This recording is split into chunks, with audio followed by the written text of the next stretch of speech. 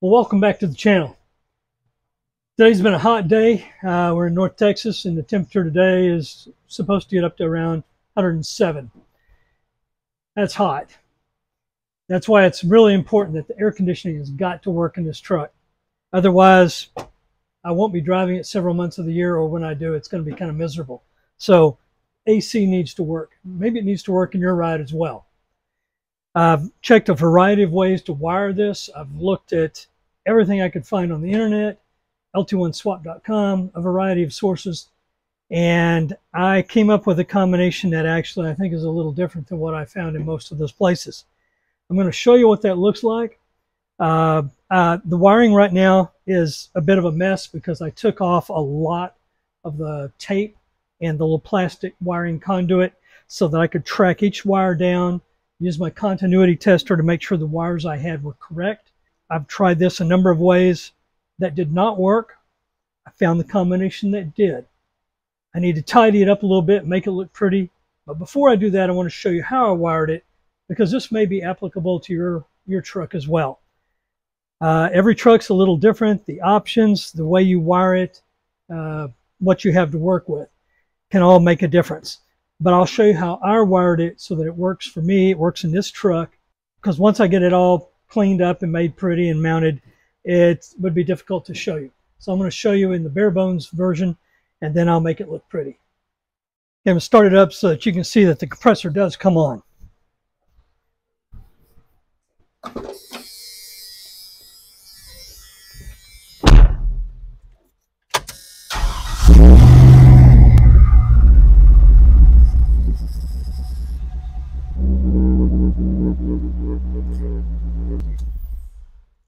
This is looking at the pinout from lt1swap.com. His original wiring diagram really didn't show using air conditioning. There are some supplemental notes that talk about the air conditioning depending on what you're using to cycle it. So I need to go back and look at that and see if what I ultimately came up with is something that he has mentioned.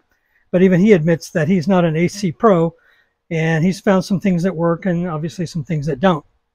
When I was going through the red side, the red pin of the PCM, the two wires I found that worked was number 17, which is normally your AC request signal.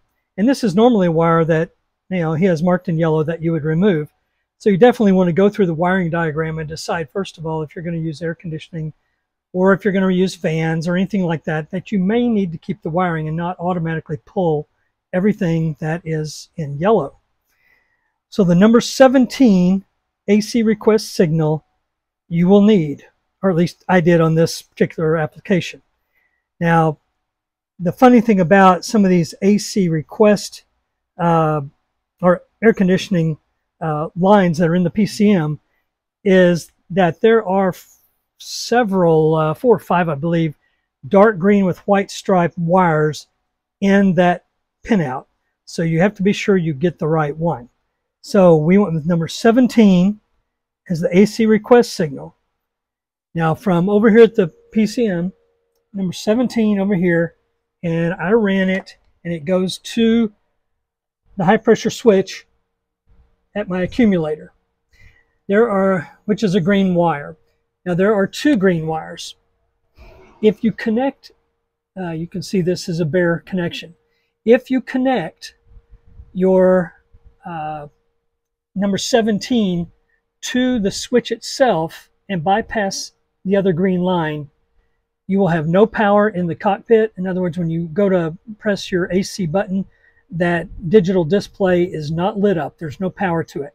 So that 17 has to go to the other green line that comes off of this. See, this is below your accumulator, and there's 2 green lines. And one goes to, I should say dark green.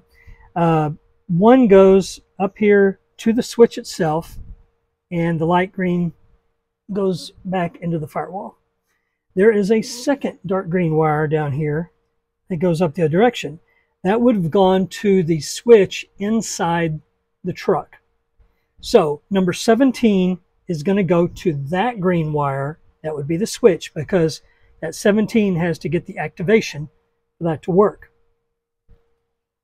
The other wire that worked is number 55.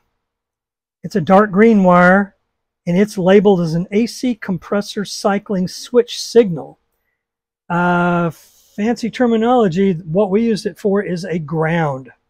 And we literally grounded it to one of the, this is the fuse box relay that originally made with the harness that has the main relay and has the fuel pump relay on it along with 4 fuses. I ran that number 55, that's that green wire right here.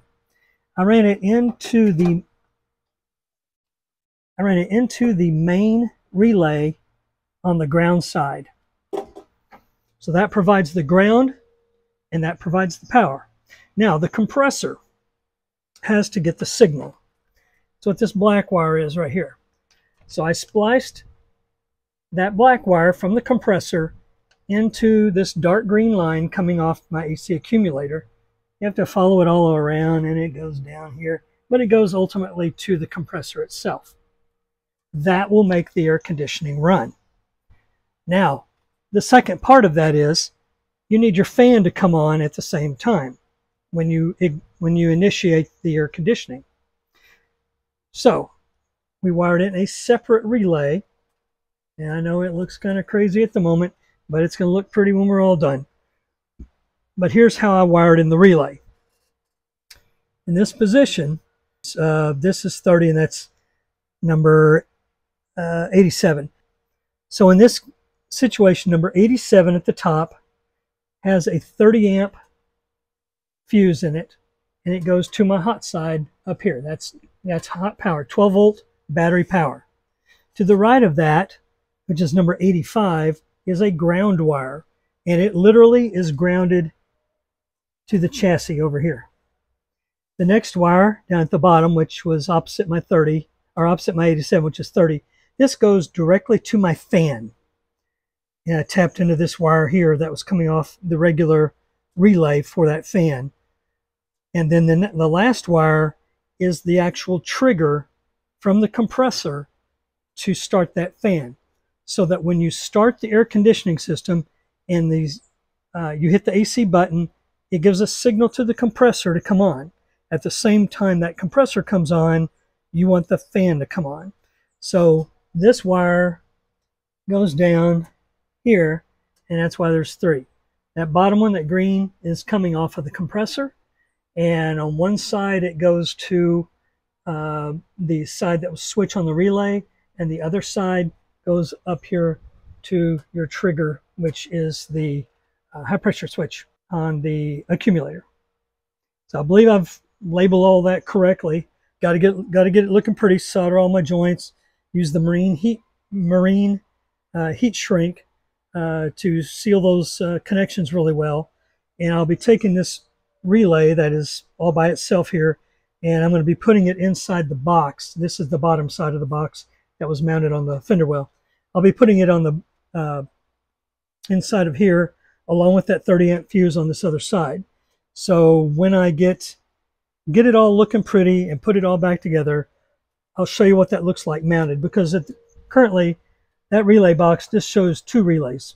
These are for the fans with 30 amp fuses each. So in a moment when I come back, you'll see there will be a 3rd fuse and a 3rd relay, and that will be this relay that goes for the fan to come on when the AC is activated.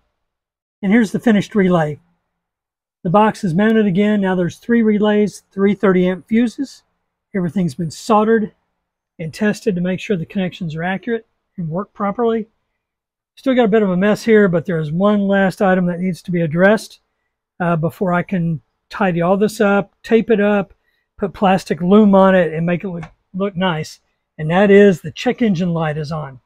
So now with the temperature sensor reading properly, the fans coming on, the air conditioning working, and the air conditioning fan, we've got this all taken care of except for making it look pretty. So I hope you found the video helpful. We've gotten a major thing accomplished today, getting that AC taken care of. And now we're going to move on, and the last thing is to get that check engine light to where it'll work properly, or in this case, not work because it's on.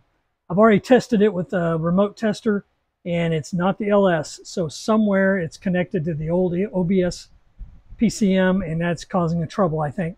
So next time we come back, we'll figure out how to fix that. And in the meantime, thank you for watching.